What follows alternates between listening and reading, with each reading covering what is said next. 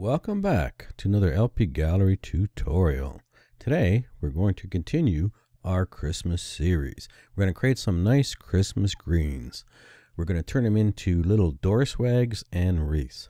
These will be all done very simply. Now they look complicated, and if you've been following our tutorials, you know that we take complicated looking things and we make them very easy. How do you do this? Well, you start out with a simple stem. You create a stem here, you create the pine needles, you group it, you overlap them, you create the central stem, you create the side branches, then you group that, and then you add a drop shadow to give it a little body, and from this stem, you create all these things. So if you've been following our tutorials, you know that we start off with create once, and duplicate is our kind of theme, our motto, and from that you can create all these things.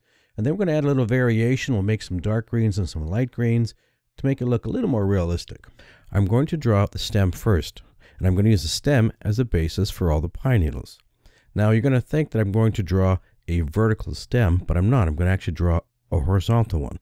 I'm going to draw a horizontal rectangle because I'll have my rotation handle at the top. Because I'm zoomed in very close, there will not be a rotation handle in something this small. So I'm going to show you that. So if I draw a vertical rectangle to represent the stem, you'll see I don't have a rotation handle. This object is too small for PowerPoint to display the rotation handle. I would have to widen it to actually see it, which will be problematic for doing all these pine needles. So what you actually have to do in a case like this is you have to draw it horizontally, and then you can rotate it. So I'm going to take that, I'm going to grab my rectangle too, and I'm going to draw it horizontally. Now that I have it horizontally, there's my shape handle. Remember, the shape handle is always at the top. So now I'm free to rotate this at any angle I want. The next thing to do, of course, is to give it a color. So I'm going to go from a dark brown to a light brown.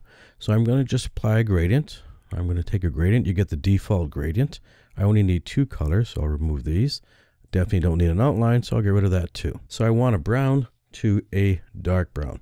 Now the thing is, I am going to rotate this. So I'll probably rotate it now so I can tell which side the light to dark brown is going to go. So you can see by what we have here, the dark is here and the light is here, and I need the dark to be at the bottom going up. So I'm going to take this to 0, and we have this. So we have the dark at the top, light at the bottom. I can rotate it, or I can just switch the stops, which I think I'll do. I'll just switch the stops, and we have it this way. So now we have the dark at the bottom, light at the top. Okay, so now all I have to do is find our color. So I'm going to go here. I'm going to go to more color. I'm going to just use a default color. I'll take this one, and what I'm going to do is just make it a little bit darker, like that. So okay, I'm going to take this stop. I'm going to use the same color and just make that one a little bit lighter. So I'm going to take that one, I'm going to go to custom, and I'll just make it a little lighter, something like that. And there we have our stem. I'm going to bring the darkness up just a little bit. So I'm going to take this and just drag a little more like that. Okay, so anyways, there's a stem. So now that is going to be the basis for all the pine needles. Now to create the pine needles, I'm just going to duplicate this, and I'm going to give it a solid green. There's no value in putting gradients in these pine needles because they're going to end up being so small you're not going to see it, and you just add to the redraw. So it'll just slow all the redrawing down, so it's better just to leave it a solid color. So I'm going to go my solid color. I'm going to go here. I'm going to just choose a dark green, and that's good enough. So now the next step, of course, is to create a whole bunch of these and just make them slightly different sizes, and try not to make a pattern because we don't want to make it too obvious. So you can see like something like this. It's got some spaces here, so it's not quite like this one. So I could duplicate one side and just flip it, but I think I'm going to make both sides differently just so they don't look so obvious. Okay, so I'm going to do this very quickly, and we'll move on to the next step.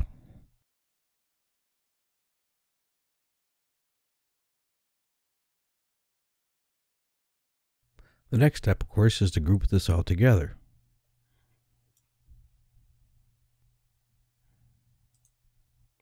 Okay, so now I'm going to make this very small.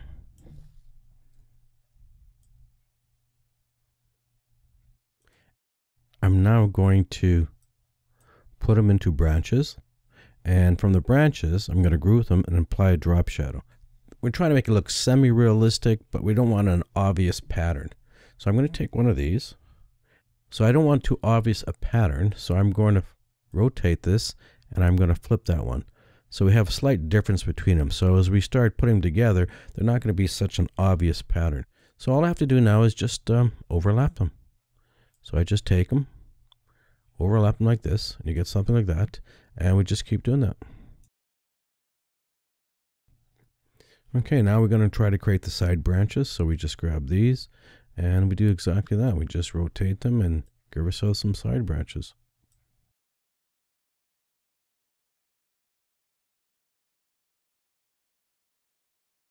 Okay, so now we got our nice little side branches. We can now group this and apply a nice little drop shadow to it. So I'm going to select them. I'm going to group them. And now apply a nice little drop shadow to them. So I'm going to go to my special effects here. I want to go shadow. I'm going to just apply maybe just a down shadow, something very simple. Maybe just something like this. And we have a down shadow. Now we have too much of a shadow here. So I'm going to take my point size down. And I'm going to take my distance down.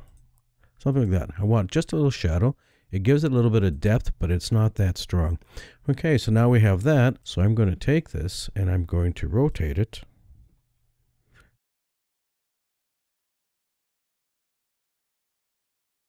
So once again, I'm going to take one of these and I'm also going to flip that.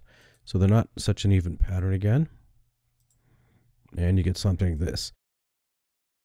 Typically of a door swag, for example, it kind of looks like a triangular shape, but you can also do wreaths and you can also do crescent shapes of these. So we'll just do a simple triangular one. So we've got something like that. We've got something like this. Now the idea is to make it look like all the branches are coming together to a point. So we're going to rotate. And so something like this. We're going to take that one. We're going to rotate that. So the idea is that they're on longer, slightly longer branches, and they're being rotated to a point, just like it would be in a real life. Okay, so we just, I can take this one and rotate that. So you can see what I'm doing. I'm just trying to make it look like a triangular shape of some type.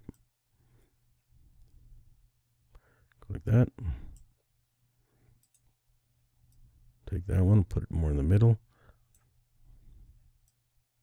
And we have something that kind of looks like this.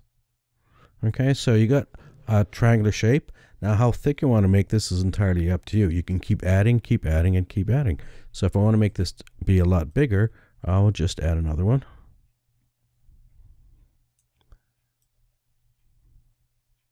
And it just keeps going. And we get something that looks like that. So it looks kind of triangular shaped, which is what we want. It doesn't have to be perfectly triangular shaped, but we want it to look kind of natural. Okay, so we got something like that. And what I'm going to do now is I'm going to group it. Now you can, of course, overlap them a lot thicker like I have here, but I'm going to show you another way to do that. Okay, so let's see what it looks like on the door. Doesn't look too bad at all. Okay. Now what we can do now that they're grouped together, is add a drop shadow to the whole thing. So now we're going to go back here. We'll add a drop shadow, and we get a drop shadow that gives it a little more depth. Okay, so there's the drop shadow to apply to the whole thing. So what I like to do is like to mix my colors dark and light, like you see here. I think that looks more natural. Now to do that, I'm not going to bother making another one that's dark. What I'm going to do is just copy and paste that as a PNG file. And then with a PNG file, I'll have the picture tools, and I'm going to just adjust that darker. Keep in mind again that when you're creating a lot of teeny little objects, and these branches are made up tiny, tiny objects, but there's a lot of them, and you've added special effects like drop shadows, depending on your computer, how much memory you have, just even moving these can be time consuming because your computer kind of stutters. So if you create things to the size you actually need them, an alternative way is to copy and paste them as PNG files. PNG files are very small files. You can also paste them as Windows Meta files. The advantage of a Windows Meta file is that, of course, you can scale it to any size you want and it will retain its quality.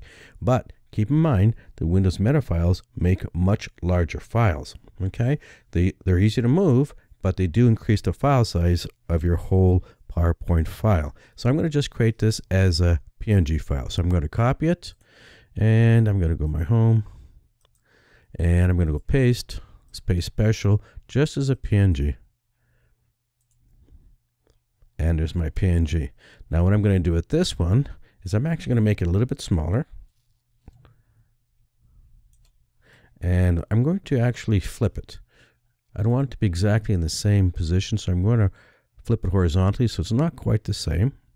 And I'm going to make that a little bit darker. So I'm going to go my format, my corrections, and let's see, maybe I'll make it just a shade bit darker like that. And we just get a little bit of darkness to it, and it adds a little bit of variety. Now, how dark I want to make this, entirely up to me. If I want that to be a little darker, I might go back and just take one more step darker. So you get it pretty dark. So you got something like this, and you have a variety of dark and light branches, and that actually tends to make it look a little more realistic. So I've combined a PNG and the PowerPoint vector file together to create that, and I do that a lot. So again, instead of having to create a dark branch like this, again with all these tiny little pieces that may slow my computer down when I'm moving around, I just copy and paste it as a PNG. Now keep in mind, PNGs are not scalable. If you scale a PNG file, it will not look very good. It'll get kind of fuzzy. So if you want to copy and paste as a PNG, you want it to be the size you actually need it. Okay, the next thing to do, of course, is to create our round wreath. Now, just to save time, I already have my circle drawn because we need that as the background so we can build the branches on it. And I removed the fill, and I've made the outline a nice green. And I do that because sometimes when I group all these things together to use them, I forget to remove the little outline. So if the outline is green and you forget to remove it when you group it, you're probably not going to notice it. And this will follow the same pattern. So we're going to overlap the branches. We're only going to have to do half of it. We're going to group it, flip it, and you have the other half. Okay, so let's get started. I have my branches reversed here, but it doesn't really matter on the wreath. You're not going to really notice it that much if you have just one type of branch going all the way around. Okay, so I'm going to take that, and we start at the top. Now again, the idea is to make it look like it's actually being wrapped around the wreath. So we want to make it kind of look realistic. So something like this. Okay, so we're kind of looking for the stems to be kind of on the circle there. So I'm going to take that one and I'm going to rotate it. So you kind of get the idea what I'm doing. I am rotating, overlapping, and we just continue that way.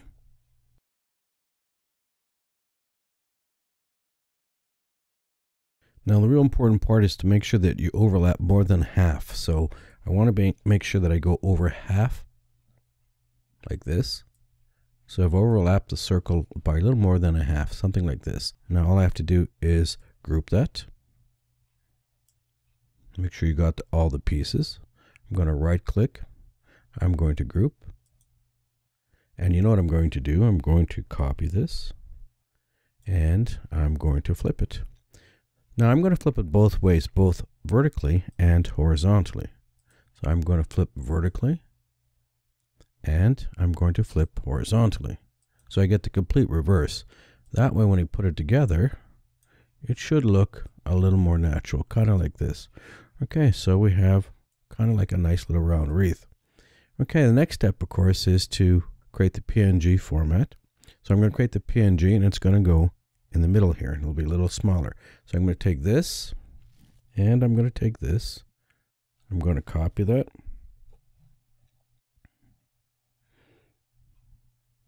And I'm going to paste it as a PNG. And as always, I'm going to make this just a little bit smaller. And I'm going to make it a little bit darker. And I have something like that. And once again, I think what I'll do is I'll flip this. I'll maybe flip it horizontally, but I can flip it vertically. So once again, it looks fairly natural, like a round wreath. Now I can also take this, the PNG, one more time. And what I'm going to do is maybe make that a little bit smaller. You don't have to, but it's going to make it a little more bushier. I'm going to put it down here in the center so it looks a little more bushier. And once again, I'm going to flip this. I'll flip that one maybe both vertically and horizontally. So get something like that. And what I'm going to do with that one is maybe I'll make it a little lighter. And then we get something like that. So you can see we got a very large wreath there with dark and light branches, and it looks very, very realistic. The last thing to do, of course, is to put your nice little bow in there. So you can grab your bow and you can drop it on there. Now, how big the bow is will reflect how big the wreath is. That could be a very large wreath, so the bow is small, it looks very large wreath. Or if you made the bow much larger, it could be a very small wreath. So depending on how big or small you make the bow, it will reflect the size of the wreath. So we've created a door swag that's triangular shape, and now we have a nice round wreath shape. And in all cases, they look very natural. They look very realistic, which is of course our goal. And they all start with one little branch, right? We make it smaller, we group them into a bigger branch, and we put a drop shadow on it, and then we put them into these shapes. And like I've done here, you can mix them up with PNGs and the actual vector so that the PNGs can be darker, and you can mix and match your dark and light blends like this. Just keep in mind again that the PNGs cannot be scaled. So if you're going to do this with the PNG, then you should keep it at the size you need it. If you're considering scaling it, then I would suggest a Windows Meta file, because if you paste it as a Windows Meta file, it is scalable. Just remember, you do increase your PowerPoint file size. We're going to continue with our Christmas theme. We have more things to show you. I hope you enjoyed this tutorial, and if you did, continue to watch our other ones. So thank you for watching, and we hope to catch you on our next video.